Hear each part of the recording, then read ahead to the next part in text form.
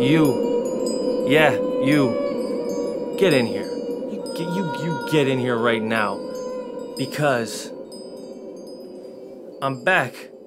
Yes, I'm back. It's me.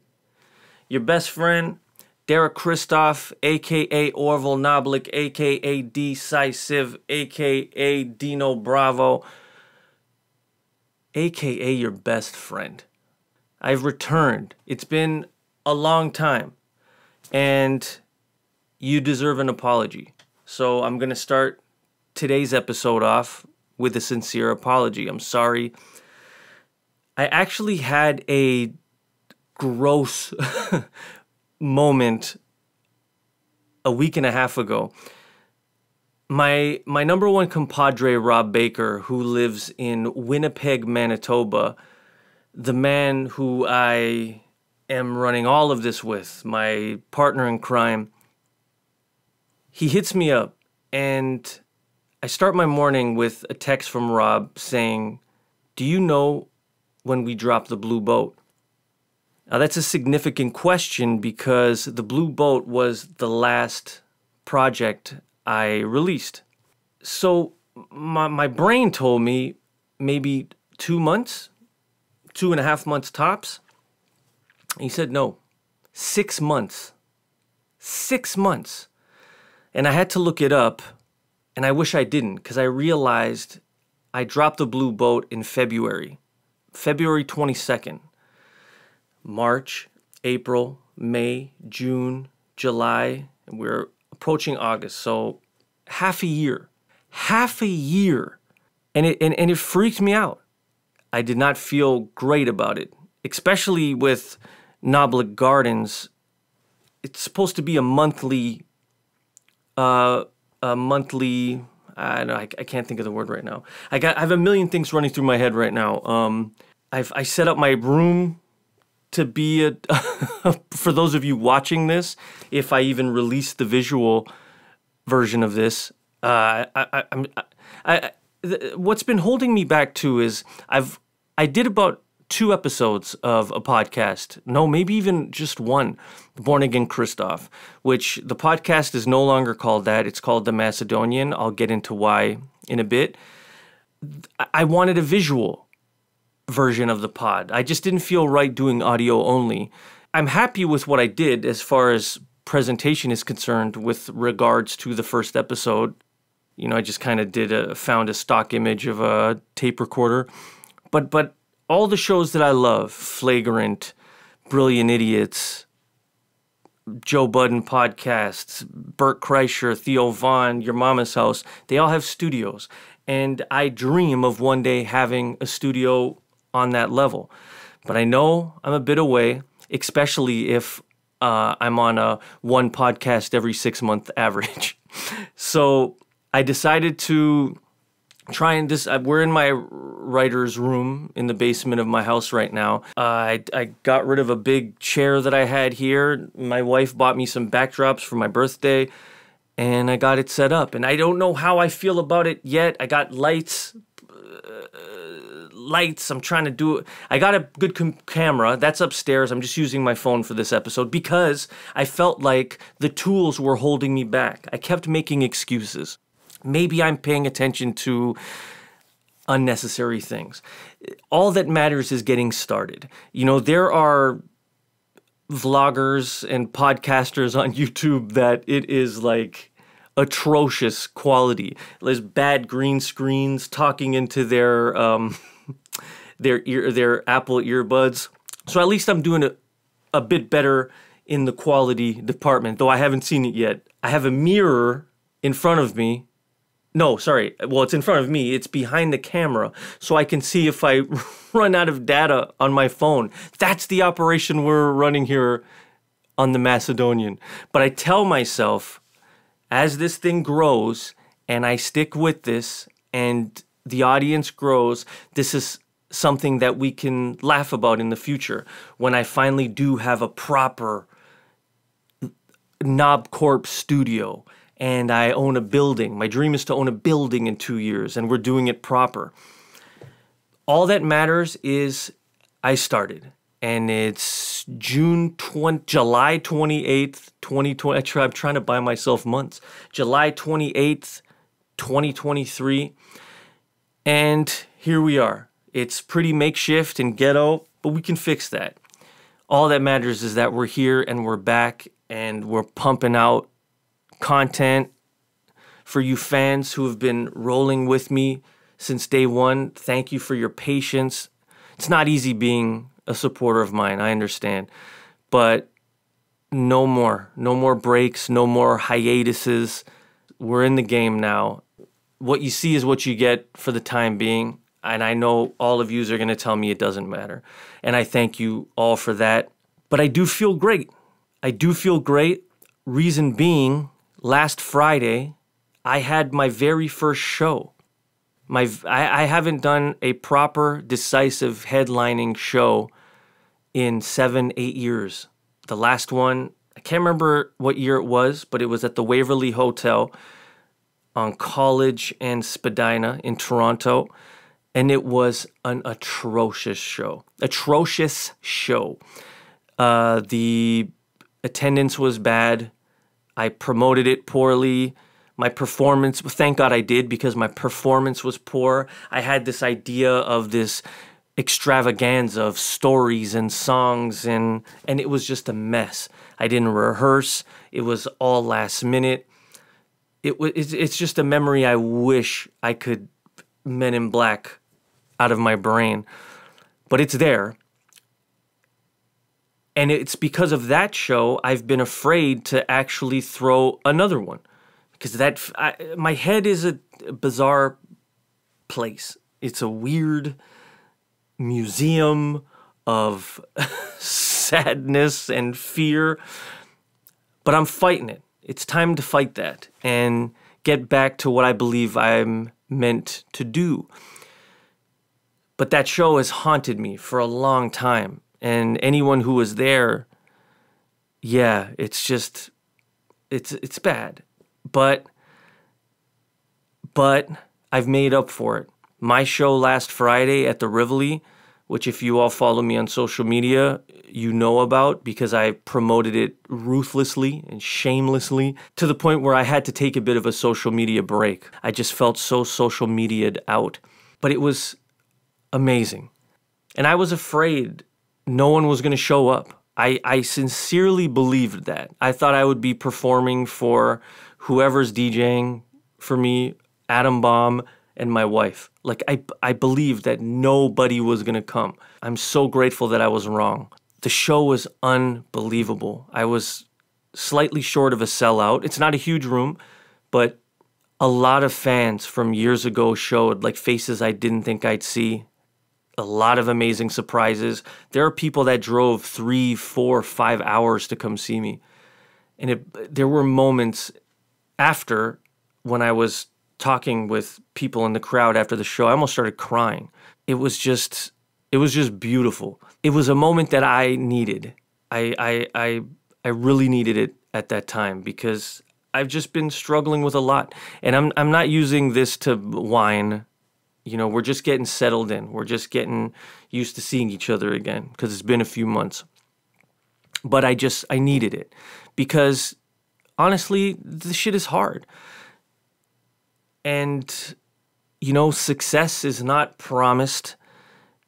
It's a struggle. There's more struggle than happy moments. So when you do have those happy moments, you just want to bring them in and hug them and tickle them and pat them and horrible Chris Farley impression, but I just needed it. It gave me the confidence. It gave me the belief that this can be something. It already is something. I'm not saying I'm not grateful for what I already have, but I do believe this can grow. This can be powerful. These dreams that I've had since 13 years old can turn into something real. And it's not easy for a 43-year-old to jump back in the ring. But nothing is impossible. Well, it's never going to happen if I don't do it. If I keep sitting around and finding excuses to not do it and to not put my big boy pants on and hop back in, nothing's ever going to happen. Again, thank you to everyone who came to the show. It was insane. It was insane. I'm proud of my own performance. I didn't screw up any lyrics. Maybe there was a couple of fumbles, but there were songs that I hadn't performed before, ever. Laundry Room. That might be hard to believe, but I've never performed that song before. If I Live to See Tomorrow, that, even though that was the second last song of the set, that was the grand finale, because that was a challenge. Performing that song, that's like 5 minutes of straight rap. If you know that song, If I Live to See Tomorrow, here's a fun fact. I recorded that song at a studio called Fun, which is, I keep checking to see if I'm running out of time. It's owned by the rapper Timbuktu, who's incredible. He recorded and engineered a lot of my albums. Fantastic person. I love his studio. I love his sound. I recorded it at his place one afternoon. I just saw the movie 127 Hours with Franco, and the Cigarra song plays over the final credits. And the moment I heard that song, I was like, I have to rap to this. It has to happen. So I went home, and I think I spent a week writing the song. And I booked the session, and my friend Kyle Lundy was with me. He would come to a lot of my sessions. And he's sitting on the couch, and the vocal booth was in a closet, literally.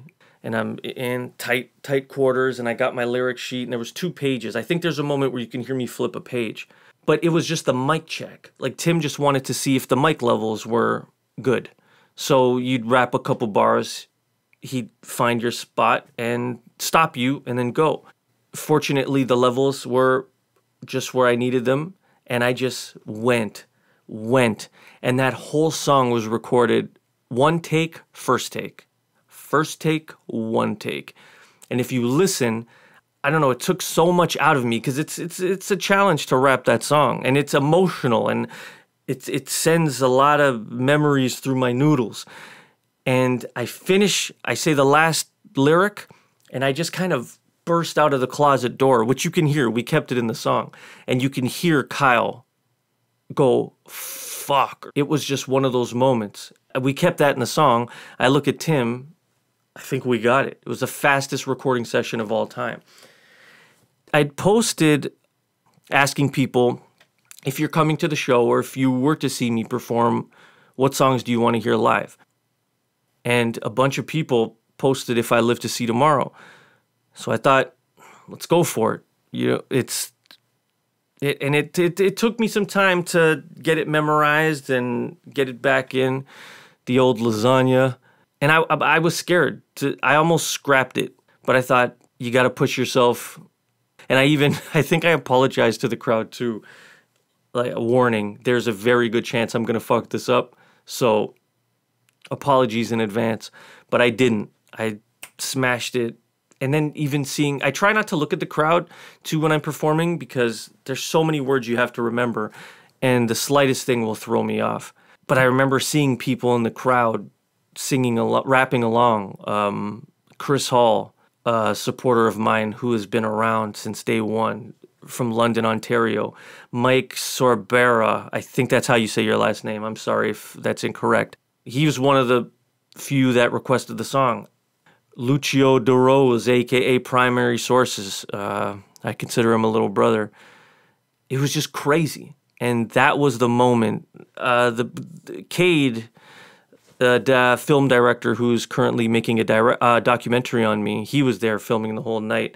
And I hope him and the other camera guys captured that moment, because that's something I would like to see again. That's something I would like to post. I'd never performed that before, because it's not the easiest song to perform. But nailed it. Ended the set with When We Die Together. Pure sing-along. Ah, man, I could gush for hours over this show. It was historical to me. To those who were there, thank you so much. You know, to those who couldn't be there, I'm going to be coming to you very soon. I'm trying to get back on the road, trying to make a tour happen. I think I have a fly in here.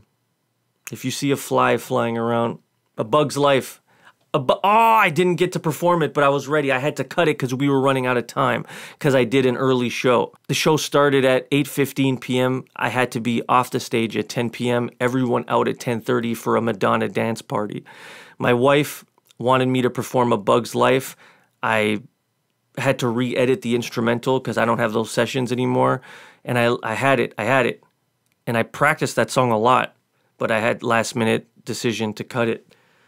I want to pause and try and get the fly out of here, but A Bug's Life. Maybe I'll call this episode that. I don't want these podcasts to be super long either.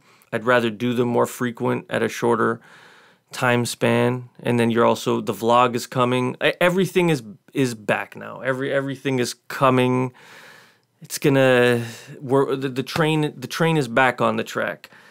I'm just excited. And again, thank you to all of you who are with me and are sticking with me through this. Again, I repeat, it's hard to roll with me because you never know what's going to happen. But I'm trying to keep this shit way more consistent now. I don't want to let you guys down ever again. And thank you for understanding. The Blue Boat. I got a list here of a few things to talk about. I don't want to make this too crazy because this episode is more of a hello. And check out the backdrop I designed. You see that? I'm not just a fantastic hip hopper, which is what I call it. You may call it a rapper, MC. I call it hip hopper. I do a lot of things. I'm an editor. I'm a designer. I've taught myself a few things along the way. And check this out, man. Check the boat. I'm assuming the boat will be traveling across Macedonian. You're probably wondering, why is this all called the Macedonian? Well, this is the perfect time for me to talk about it. I happen to be half Macedonian. That is my background.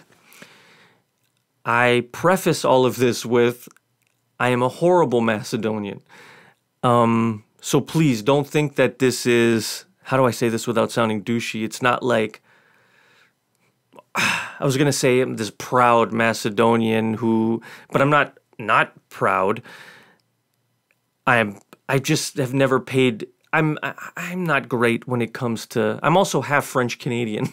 My mom is from Sudbury, Ontario. She was a bilingual. All of my aunts and uncles speak French, my cousins, everything. The Macedonian half to me is a little bit cooler. Not that Sudbury's not, so don't get mad at me, Sudbury. I'm going to be coming to perform in August, I think August 24th, for the 5 Cent City Extravaganza. Mickey and Christian, 2 unbelievable guys, but we'll get into that later. We're not talking Sudbury yet. Next episode we will. The Macedonian. Why this is all the Macedonian now? Because it's more of a tribute being paid to my grandfather. My grandfather came to Toronto from Macedonia, I believe in 1946. My dad was born in 49. 46 he came here. And I've always admired the immigrant story. And he came here with nothing, barely any money. He couldn't speak English, starting from scratch. He was able to open a restaurant down near Dundas and Manning in Toronto, obviously. My first 10 years of my life until he passed away, I was raised by my grandfather. He was my best friend. No slight on my parents, but they both worked crazy shifts. You know, my mom working in a factory starting at 5 in the morning. My dad worked the late shift. That just brought back Derek from Northcliffe lyrics. I'd walk around aimlessly, not a care in the world, and I'd lace up my byway slamming jams. You know, the ones with the half basketball on the tongue. So my grandfather came here with nothing, and yeah, and that's what the Macedonian is. I'm kind of creating a parallel to my grandfather coming to a brand new country, to myself kind of returning to hip hop. The game is not what it was when I faded out 8 or 9 years ago. It's not the same. A lot of the artists don't even release music anymore. The journalists are gone. The record label people are different. Not that that means anything to me. No one ever like gave me an opportunity as far as the industry is concerned.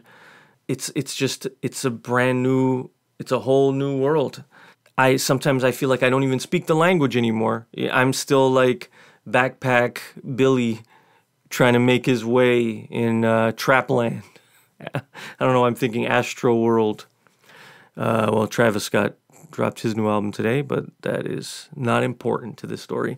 But that's essentially the idea of the Macedonian. I don't even know what's happening in the game anymore. I just woke up one day and I feel like I got on a boat, decided to, yeah, it's a tribute to my grandfather and what he was able to build in this country. I feel motivated to really make it happen now. So hopefully me telling his story and telling my story inspired by his story can leave me a legacy that my children can be proud of, like I am of my grandfather. So that's basically the idea of the Macedonian. We'll definitely be talking about it more on the vlog, which is also called the Macedonian. It's complete rebranding. Born Again Christoff. It was a test. I didn't love it, but here we are. That's essentially it. There's a lot I want to talk about. Knoblich Gardens and the Playground is coming back. Playground 3 is going to be dropping in 2 weeks. And Knoblich Gardens 4, the follow-up to the Blue Boat, which is called Live at Massey Hall. It's going to be a big boy. That's coming in 4 weeks. All of this will be announced on the next vlog, which should be out in a couple of days. But there's a lot coming. There is a lot. I have my new group with Atom Bomb called Low U. If you haven't seen or heard AYMAGF, it's our first single, our first explosive smash hit. Stands for All Your Mothers Are Getting F-worded. I laugh every time I say it. I think it's one of the greatest titles in rap music. It's one of the greatest songs in rap music. In fact, Atom Bomb has one of the greatest verses. I feel like he mopped the floor with me on that song. I wish I could cannabis him, meaning I wish I could go back and re-record a verse, knowing how fantastic his is and how he is. He's not just one of my closest friends, he's one of my favorite rappers. And not Canadian rappers, rappers. The guy's a genius. Often I text him and I'm like, hey, I can't think of a rhyme for this. Can you help me out? And he's got something in seconds. It's gross how his mind works. I'm so jealous of him. We are starting a podcast called Blobfish. So that's going to be dropping this week, whatever, within a few days. Let's just say a few days. I don't want to overpromise and underdeliver. And I'm also starting a podcast with Mr. Muneshine, aka Rob Bakker, called Bone Loafers. So we got the Macedonian. We've got the Macedonian podcast. We've got the Macedonian vlog. We've got Blobfish podcast, and we got Bone Loafers podcast. This is KNOBCORP, baby, and we're coming. We're coming. Maybe I should explain to you what KNOBCORP is, but we're going to wait. Again, I don't want to make this crazy long. I don't know how long I've been going for. I only really want these pods to be around like 10 minutes. I hope this doesn't stop my record. 28 minutes, see? Phone's been recording. I hope it's still recording. Hold on.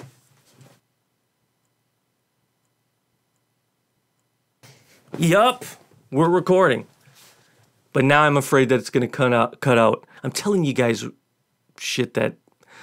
Well, no, that's what we have. That's the relationship we have. It's complete honesty. That's what this is. Like I said, we're pretty makeshift. This is what it is.